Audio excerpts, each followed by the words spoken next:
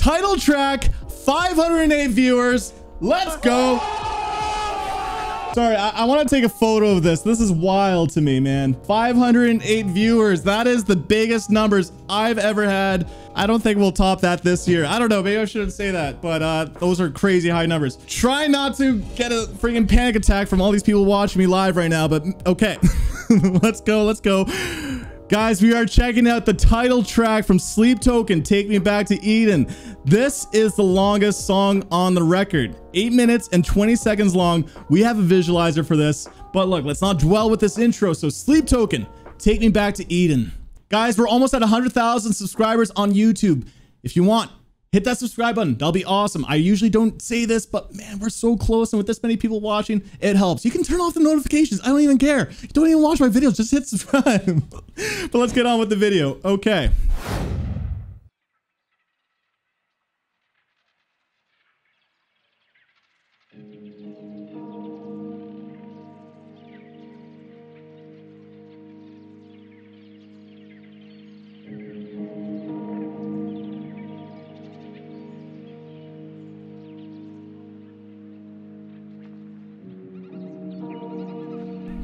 Already 10 out of 10 because we got Burbs saying, yeah.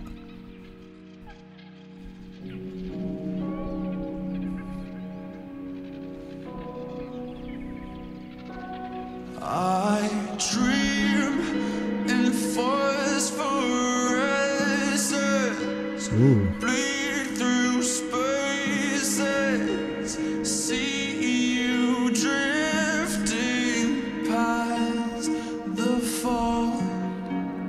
But no one told you where to go.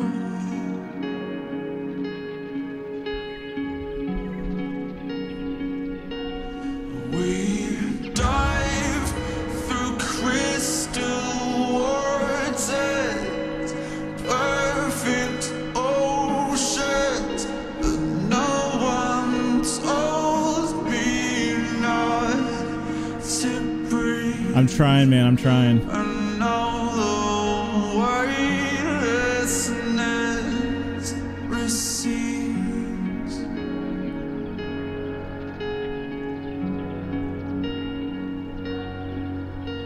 Beautiful tone on the guitar. Ooh. Those eyes like fire, I'm a winged insect, you're a funeral pyre. Come now, bite through these wires, I'm a working hell and the gods grow tired. Reset my patient violence along both lines of a pathway higher. Grow back your sharpest teeth, you know my desire. I will travel far beyond the path of reason. Take me back to Eden. Take me Said it. back to Eden. Oh, kills!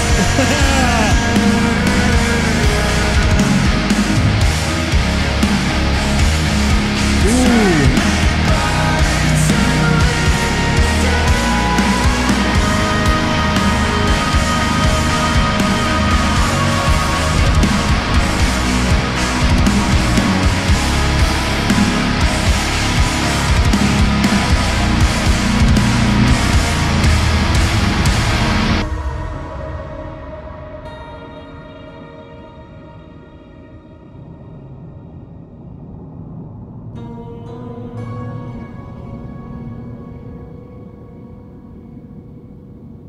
Well, yeah, I spit blood when I wake up. Oh. Sing porcelain stain, choking up brain matter and We had the club makeup. again. Just 2 days since the mainframe went down. Not really. I'm still messed up.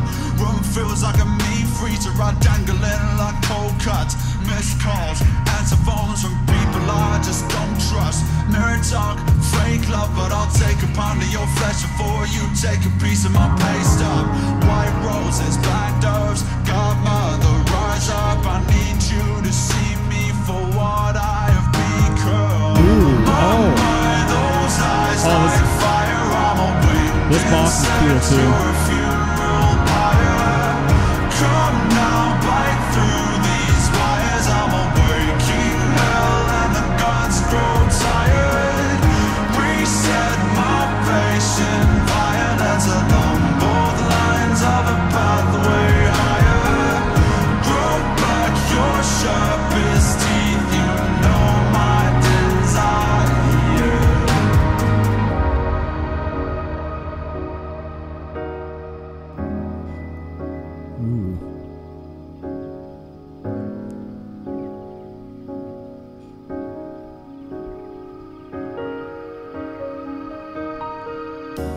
Ooh.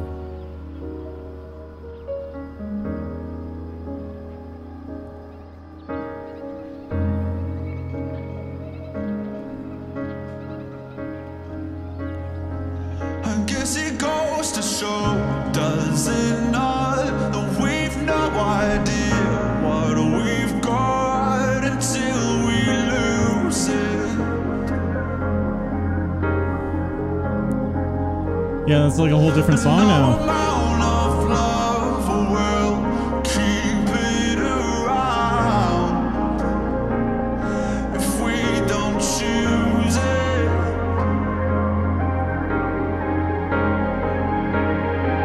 And I don't know what's got its teeth in me, but I'm about to bite back in anger. No amount of self-absorbed fury will bring back the glory of innocence.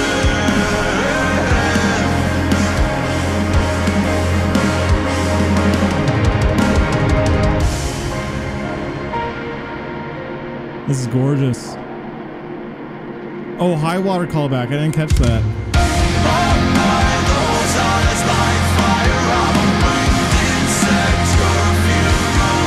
Prog at its peak.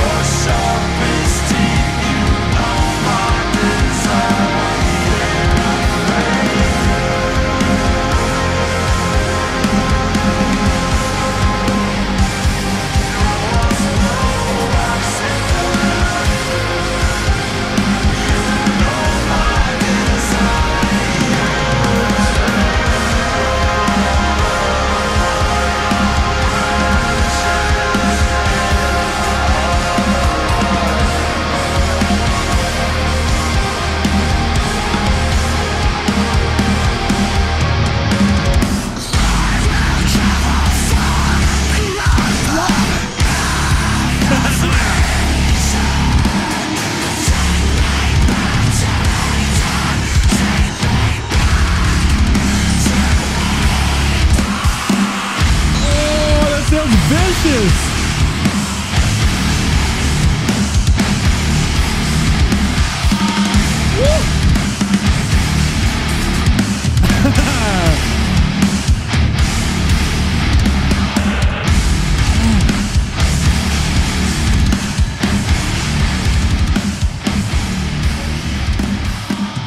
Oh man.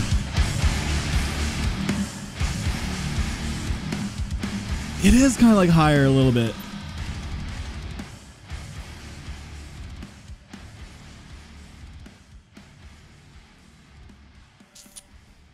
Another fade out. That's okay. That's okay. At least they expanded on that idea. Let's talk about this. While it's fresh in my head, the title track off this record, you know, for it being the title track, there's a lot of hype. Thankfully, it delivered for me, man. This was a really interesting song. Sleep Token writing long songs is just something that this band needed, in my opinion. So I'm going to break it down through the pros and cons. Number one pro is, like I was just saying, this is the longest Sleep Token song, and it just goes to show why it works for them, because the unexpected twists. The song was still captivating for 8 minutes. There was enough switch ups. It felt like almost 3 different songs combined to one, but that's the great thing about prog music. It's an experience, right? And this visualizer captured it really well. So the fact that they made it 8-minute and 20-second long song interesting without needing, I don't know, a whole bunch of guitar sweeps and crazy drum fills and drum solos like other prog metal bands. Although you can argue, is this really prog metal? Except for the ending, this was more like prog rock, but still, it's prog, and I thought that was just really, really cool. Pro number 2 is, again, like what I was just saying about the long song, but it's also the switch ups.